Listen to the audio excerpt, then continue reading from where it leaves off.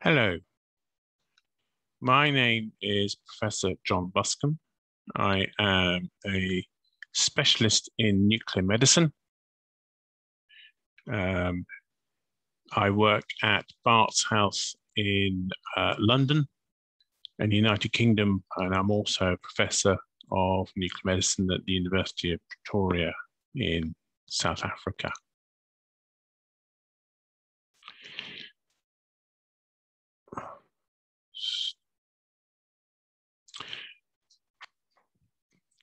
So today we're going to look at the evidence for peptide receptor radiotherapy. This may be a concept which you know about or a new concept. Hopefully by the end of the talk, we will know what this concept is and the evidence base behind it. I work for consultancy and lectures for a company called Advanced Accelerator Applications, who manufactures a form of PRRT. I've also done lectures paid for Boston Scientific Medical. This is not related to the topic I'm talking about today. And likewise, I've done consultancy for British Standards Institute on the registration of radionuclide therapies and have been the past president of the British Nuclear Medicine Society. So I can talk a little bit about what is PRRT, why it may work in neuroendocrine tumors or neuroendocrine neoplasia, some early work with PRRT, then the development of the lutetium-177 dotatate, which is the present form of PRRT, finishing off with the results of the NETA-1 trial, and then I'll summarize our findings. Now, I'm sure all of you are aware why we do clinical trials. It provides an evidence base for clinical practice. It provides data for both looking at toxicity and efficacy, which is required when you're obtaining consent. And it provides the evidence required, for example, for either the national health systems or for insurance companies to determine whether or not it's worth reimbursing a treatment. Also, if these trials are run well, it compares your particular treatment with different treatment modalities. So the basis of peptide receptor radiotherapy, or PRRT, are quite simple. You have a target cell, which normally has on it a receptor. In this case, for neuroendocrine tumors, it's the somatostatin 2 subtype receptor. And then you have a ligand, which binds to that receptor. There's often a linker molecule that then enables you to put on a therapeutic isotope. So you normally inject these agents intravenously, and they will travel around the body, find the tumor, attach the tumor, and then provide local radiotherapy. The principle of PRRT is based on the principle of theragnostics, which is a mixture between therapy and diagnostics. So first of all, we need to have a dedicated diagnostic agent. And in neuroendocrine tumors, there are 3 possible diagnostics which are used in different parts of the world. There's indium pentetratide, there is something called technetium hynictate, and there is gallium-68 dotatate. All these are somatostatin analogues with high affinity for the type 2 receptor. Our preferred method is the gallium-68 dotatate because we can use that with PET imaging, which gives us better images and resolution. But access to this around the world is quite difficult. Now, if you see good uptake on a scan, then there is an increased probability of treatment working. So, for example, in clinical trials of PRRT with lutetium dotatate, that's not a big secret, they show positive results in terms of patient outcomes in about 85% of patients. But those patients have been pre-selected by a somatostatin imaging system. So you choose those patients where it's likely to work. Also, you can check there's very little uptake in normal tissue, which will help you to reduce side effects. Now, for this, we need a radiopeptide, and these, as I said before, these are all based on the somatostatin system. Most of these came out of the University of Basel. Did a lot of the original work on the artificial somatostatins, such as octreotide.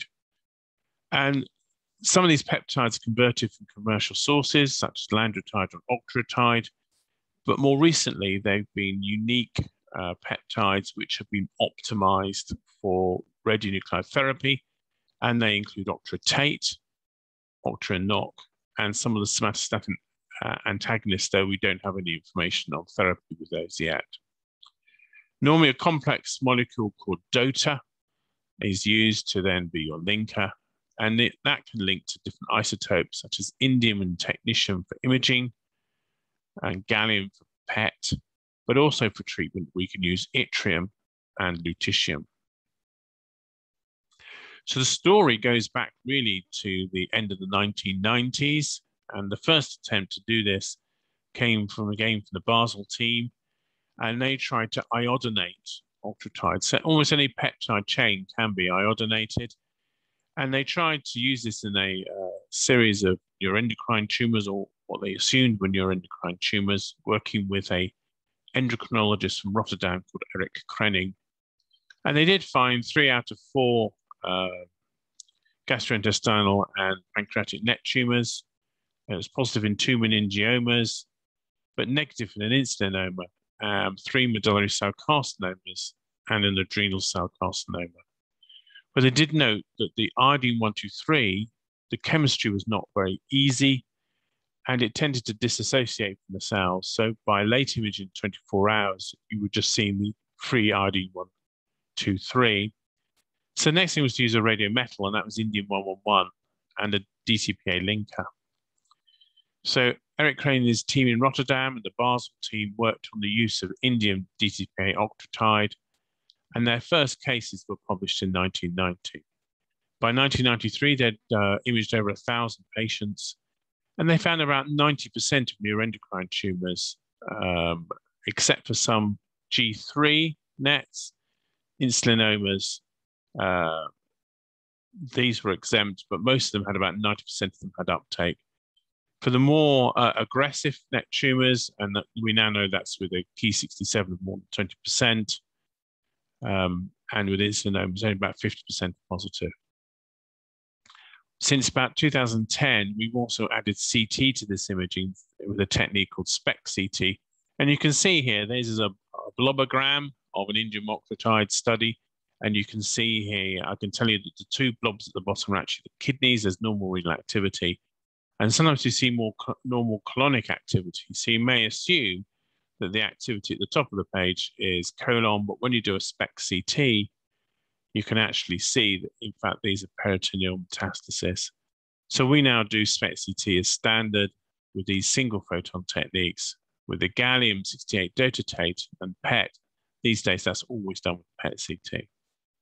So moving on to the gallium somatostatins, this became available since around about 2001, and the work was mainly done, obviously in Basel, chemistry. The clinical work was done in Hanover and Heidelberg.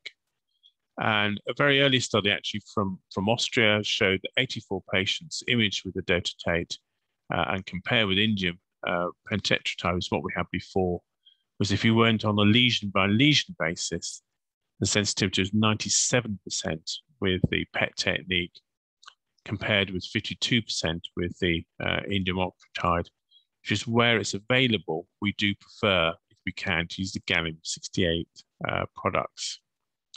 So this is not from their paper. This is from another paper which I was involved in from London.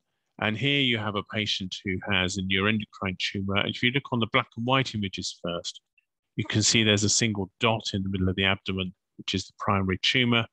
But when you look at the liver on the planar images and at the bottom on the tomographic images, you can't see any focal uptake in the liver. However, you look at the colored image, this is the gallium-68 dotatate PET-CT, you can see that unfortunately the liver is completely riddled with tumor, showing the superiority of this gallium technique. Before we consider therapy, it's important to look at some of the preclinical work that was done, and this was done again in the 1990s. And first of all, the group in Rotterdam, Marion de Jong and her team looked at this at the cellular level, And we're able to look at different candidates for therapy, comparing with at that time, the main diagnostic, which was the indium octreotide. And you can see here that different isotopes will give you different affinities.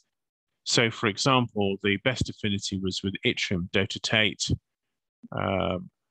The lutetium dotatate had less affinity. So, and originally, people started to think about using the yttrium and not the lutetium.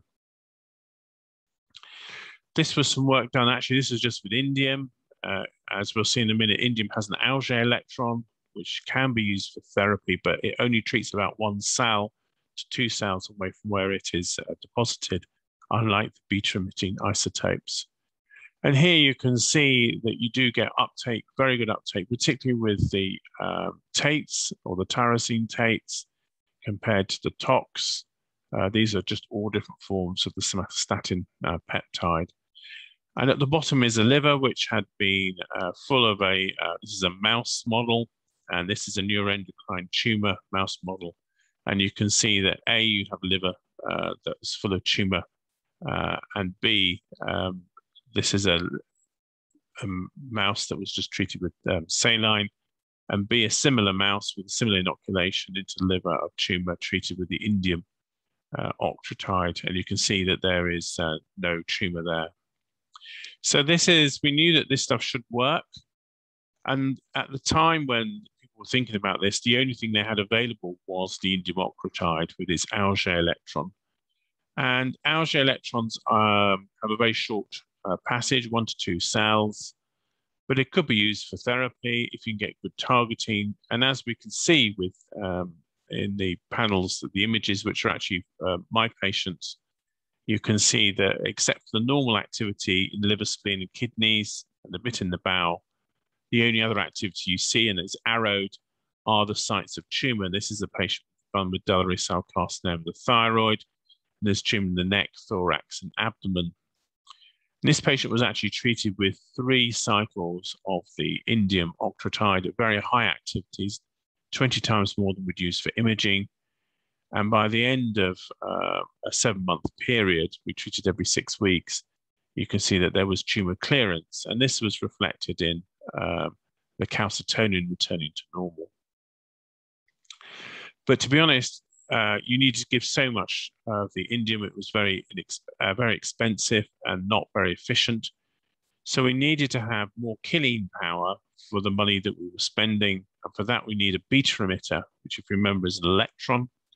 And this gives us much more tumor damage. And for example, is the main method of tumor clearance in RD131 treatment of thyroid cancer. So yttrium was first of all attached to DOTA-TOC, and this was part of a Novartis trial, which was a multi-center phase 2 trial.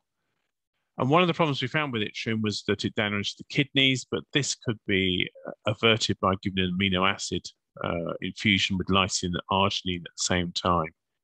Now, in this study, there were mixed results with fairly high levels of toxicity, particularly to the kidney and the bone marrow, and the company decided not to pursue it.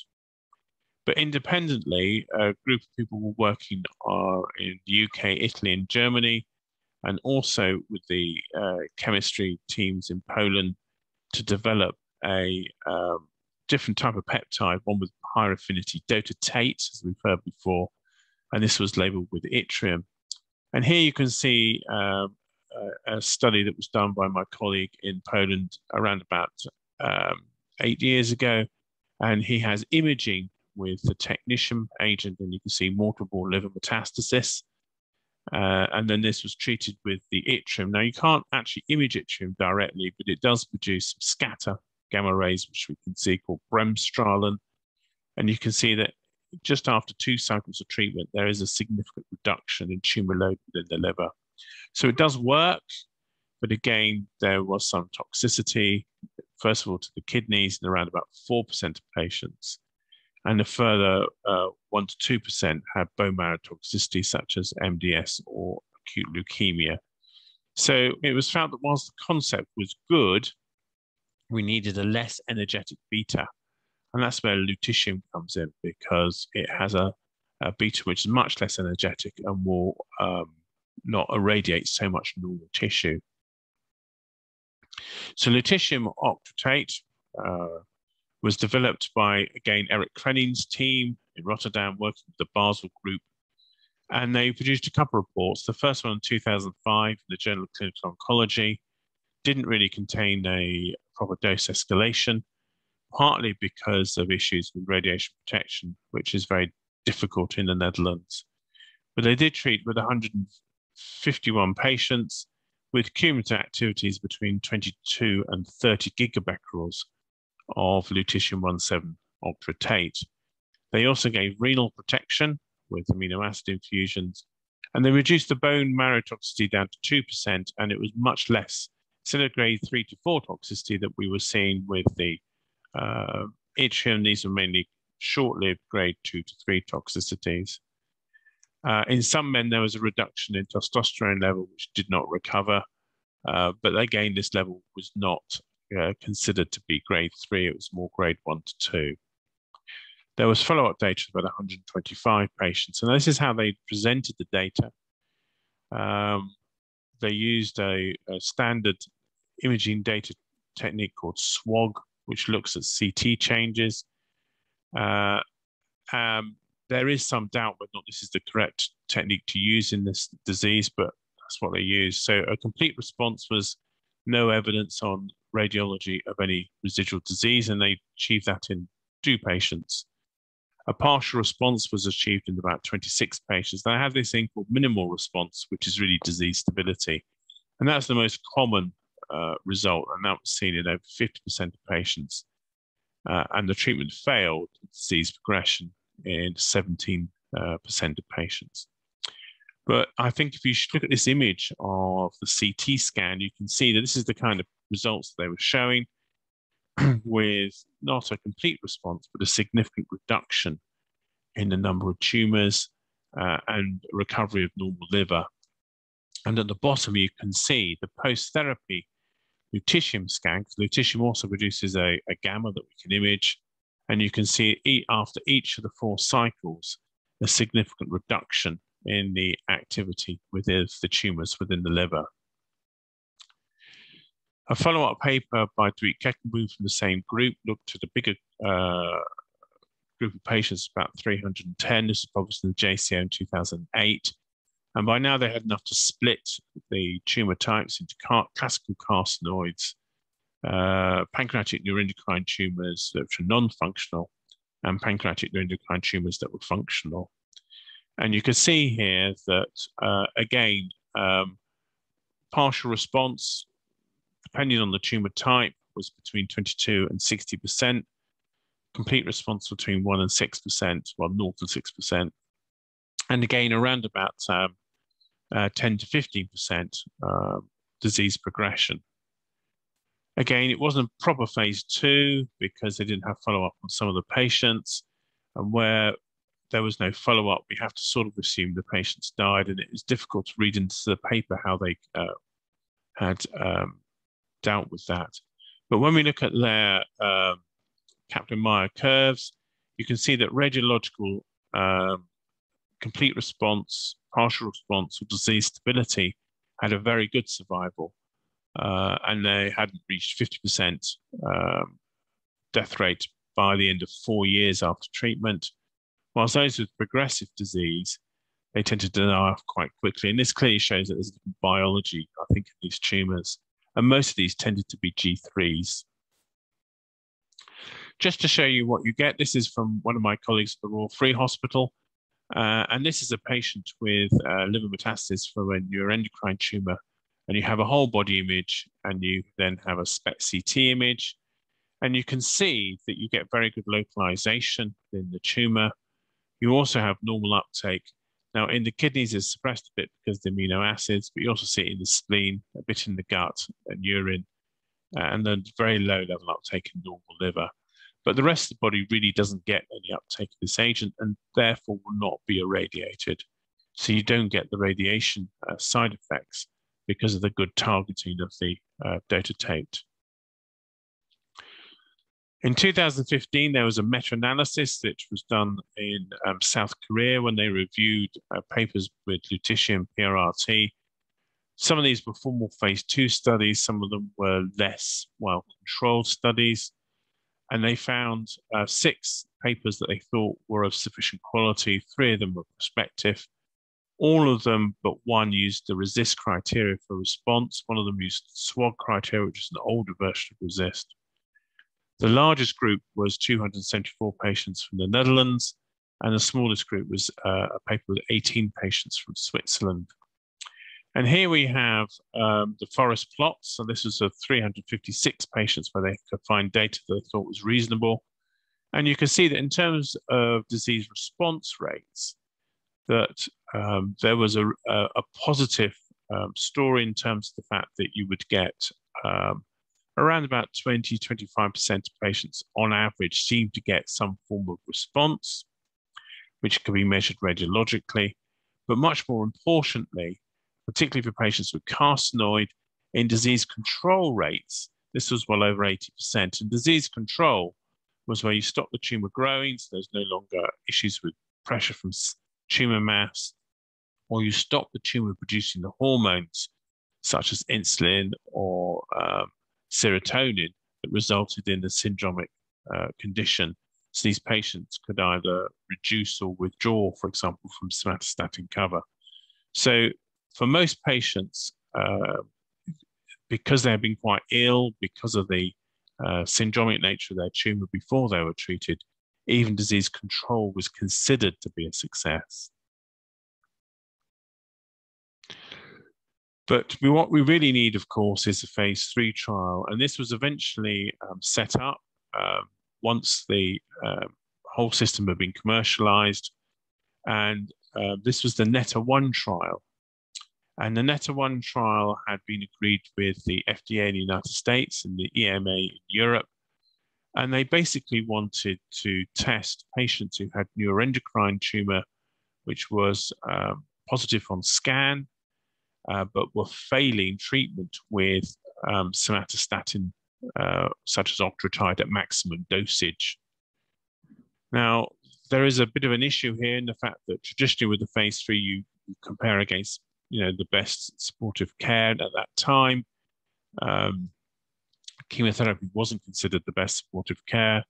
So, and as they'd already failed the octreotide, it seemed that it wasn't a sensible idea just to continue with the same dose. So both the FDA and the EMA said, well, why don't you just double the normal dose beyond the maximum of the octreotide and compare that with the radioactive PRRT? And so the 2 groups, there was 117 patients received lutetium dotatate, now Lutathera, and they received 7,400 megabecquerels or 200 millicuries. And this was given once every 8 weeks with amino acid protection. And this was compared against long-acting octreotide, such as octreotide LAR, which was given at 60 milligrams, which is double the normal maximum 30 milligrams for weekly. And there was follow-up for up to 5 years. Now, we haven't actually completed that follow-up yet because this trial only closed in about 2017. So in the next year, we should have the final data. But this is the interim report, which was published in the New England Journal of Medicine by Strasberg. And what you can see here is the progression-free survival. And progression-free survival in this group that have who are long living is probably better than overall survival, because it would take you probably another decade to get overall survival. So in terms of progression-free survival, you can see that there were 21 events in the Lutathera group versus 70 in the high-dose octreotide group. Unfortunately, the high-dose octreotide group is a very light gray, so you have to look carefully to see it.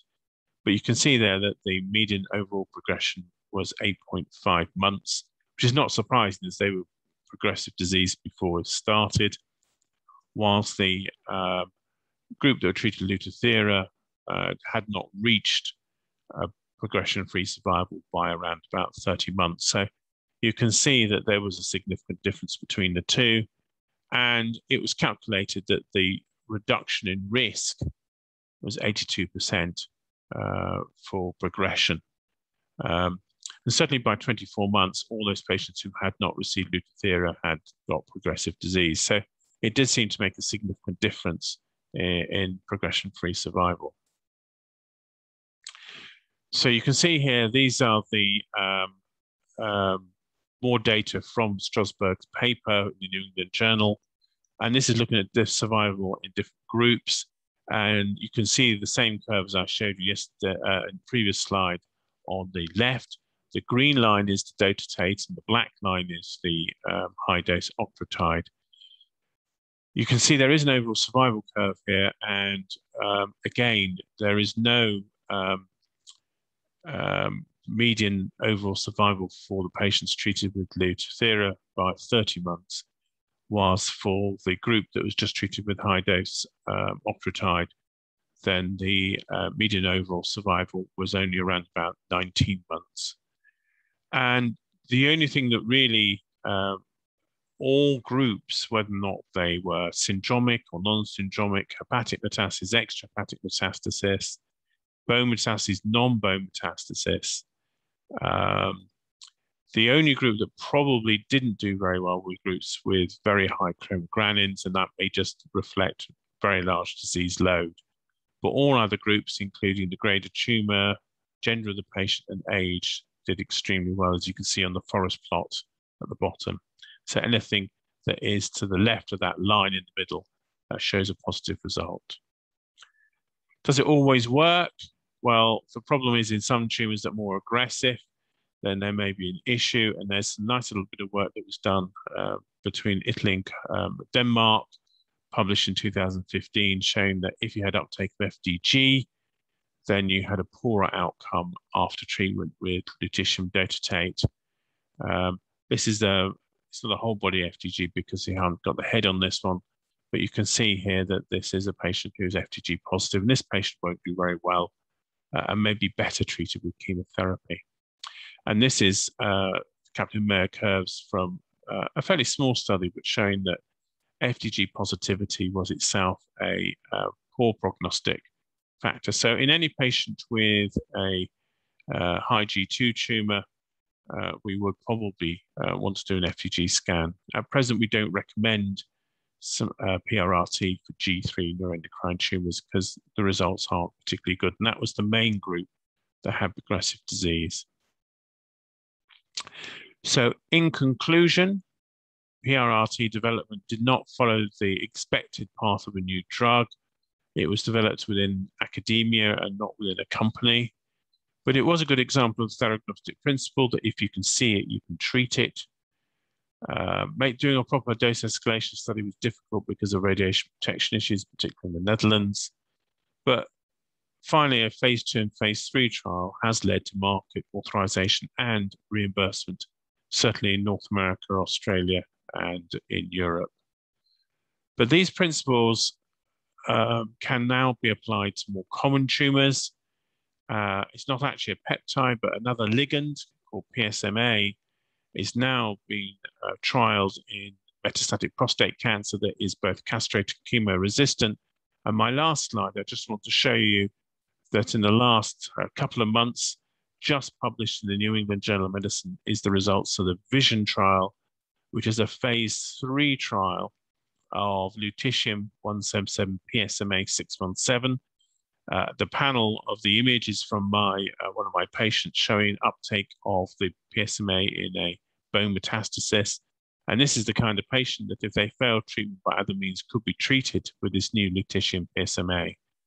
And you can see that there is a 38% reduction in risk of death and a 60% reduction in risk of progression in patients that have been treated with lutetium-177 PSMA. And the expectation is that this substance will be authorized for marketing both in Europe and North America within the next 6 to 9 months. So this is coming your way and will be our next big theragnostic agent. So thank you very much for listening, and I wish you well for the rest of your day.